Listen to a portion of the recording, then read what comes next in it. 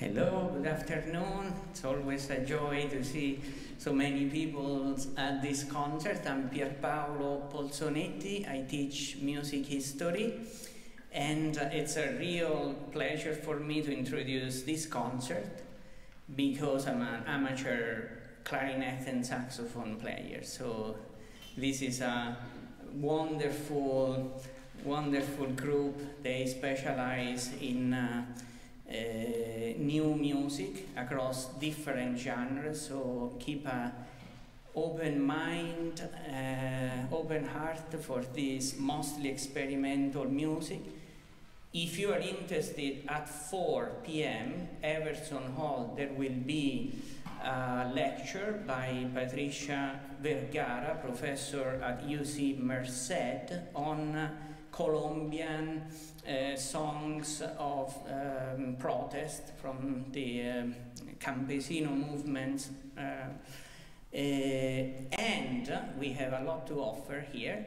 Tomorrow at 7, wonderful concert by ensemble Kalinkos on semi-improvised Renaissance music. Saturday from 9:30 to 5 p.m. a symposium to honor Anna Maria Busseberger, who is retiring, on improvisation and composition. I'm going to turn this devil off just because it is going to make some noise. Please do the same. Locate the exits, buckle up, and have a good evening.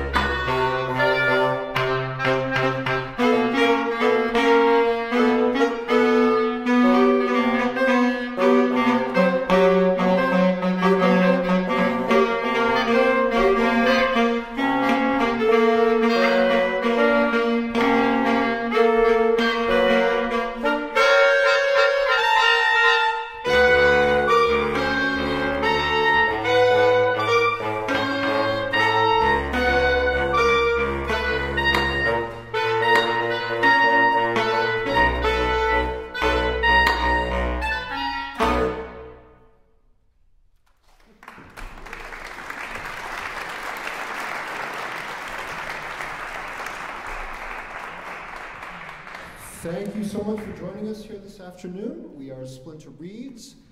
We are delighted to be back. I've had the good fortune of teaching here at UC Davis as the oboe instructor the last couple of years, but before that took place, Splinter was here in one of our first projects as a group, very shortly after we started. And in fact, it wasn't in this amazing building yet. This was over in the Mondavi Center while this was still under construction. And in the meantime, we have had a blast working together as a unit, playing concerts all across the US, gradually amassing a very ornery repertoire of a lot of reed quintet music, most of which was written specifically for us. And that is absolutely our happy place, is working directly with living composers, collaborating, coming up with crazy ideas, things that probably shouldn't work on our instruments, and then figuring out that we can do it anyway. Working with electronics, multimedia, So we wanted to present a cross-section of that sort of programming today within this hour. And if you hate one piece, stick around for 5 minutes and something will sound completely different coming up next. And in fact, almost everything today was written specifically for us, with two exceptions, the first two pieces on the program, but they were both arranged for us. So up next we have a classic by György Ligeti. This is a characteristically sardonic and rollicking piece that was originally written for harpsichord, but there are also fully endorsed by the composer versions out there for barrel organ and various other keyboard contraptions, so we thought it was not that far of a stretch to see what we could do with our reeds. And this was arranged by our good friend Jonathan Russell.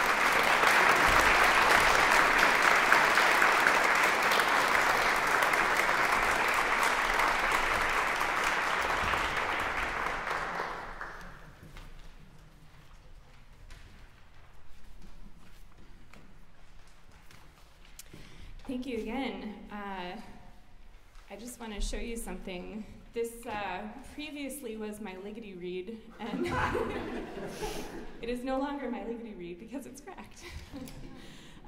But yes, again, we're so happy that you're joining us this afternoon. The next piece on the program is a piece by Kara Haxo, who's now, I guess, a resident of Ohio, but she previously was living in Oregon, where she just received her DMA from the University of Oregon. But we all know her because we were very lucky to be the ensemble in residence at a really fantastic summer program in New Hampshire called the Walden School for Young Musicians. This is a program that's very personal to me because I used to teach there for many years on the faculty. It's a pre-college program for students who are interested in composing and improvising and just creating music. And so we were very lucky to be there for a full week, and many of the faculty at the program wrote pieces for us. And so this piece exercises is 2 movements, and each of the movements, Kara, who also had attended the Walden School, as a student, she became very good friends, lifelong friends with many of the other students, and these 2 movements were dedicated to each 2 of her very good friends. I would also mention that this piece is on our new album called Hypothetical Islands, which I believe is for sale if any of you are interested. But this is Exercises by Kara Haxo.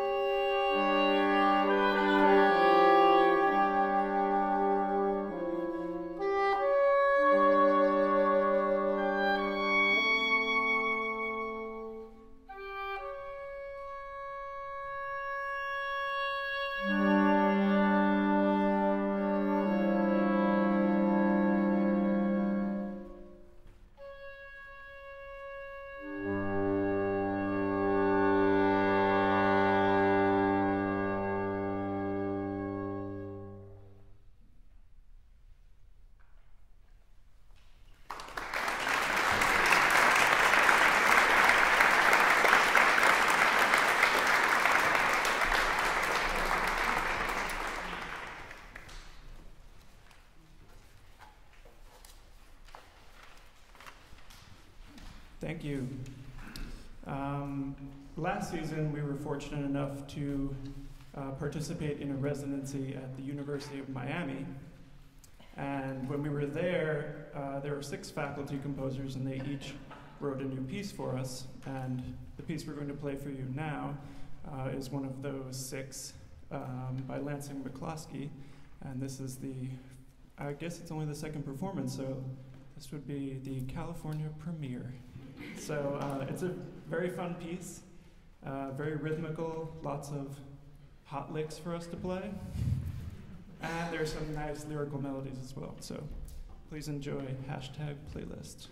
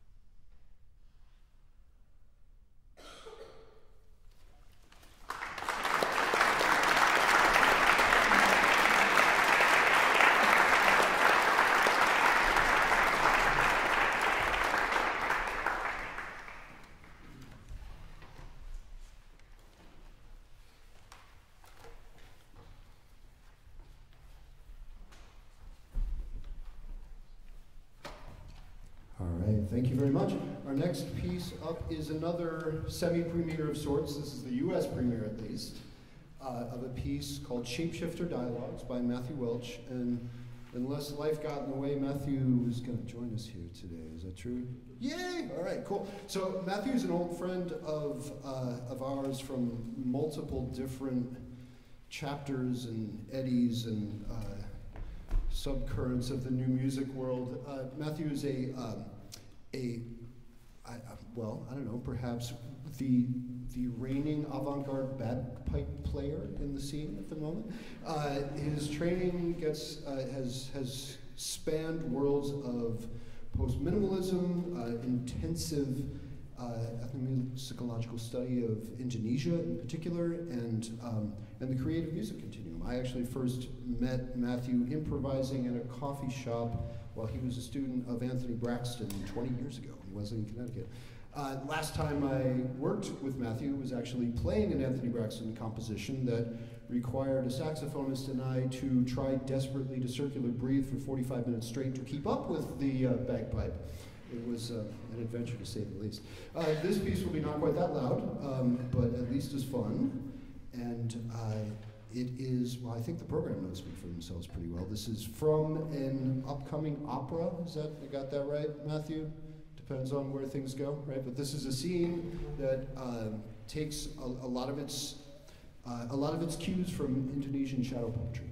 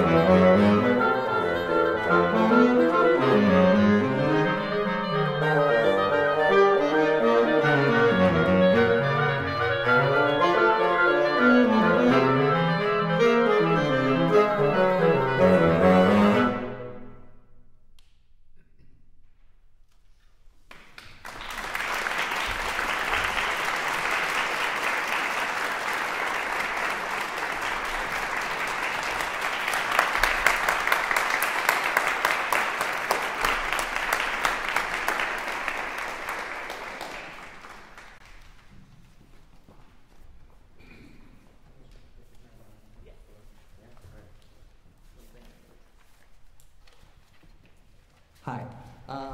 Great. This next piece on the program is also related to that Walden program that Dana spoke about earlier. Our friend Sky McClay is an instructor there, and we first got to workshop a part of this piece at that program, but the actual funding for this commission came from the Chamber Music America Classical Commissioning Program. Sky is a wonderful composer who is based at Valparaiso University in Indiana. She also plays oboe, has lots of zany ideas in all of her pieces. Choppy in this piece refers to Sky being from the Midwest. Was thinking about choppy lakes with waves that clash into each other and all of the different interesting visual things that relate to that. A lot of the texture, at the beginning at least, is based on multiphonics, and there's a lot of different waves and clashing of those parts, and there might be some literal waves in the piece, and it's a bit of an experience. Anything else to say about it? We'll let Kyle get prepared, and then we're going to play Choppy by Sky McClay.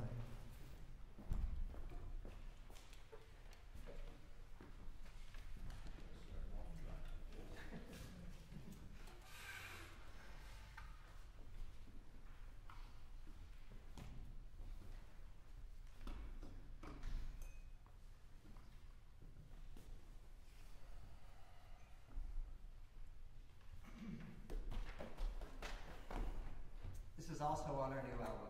That's the other thing.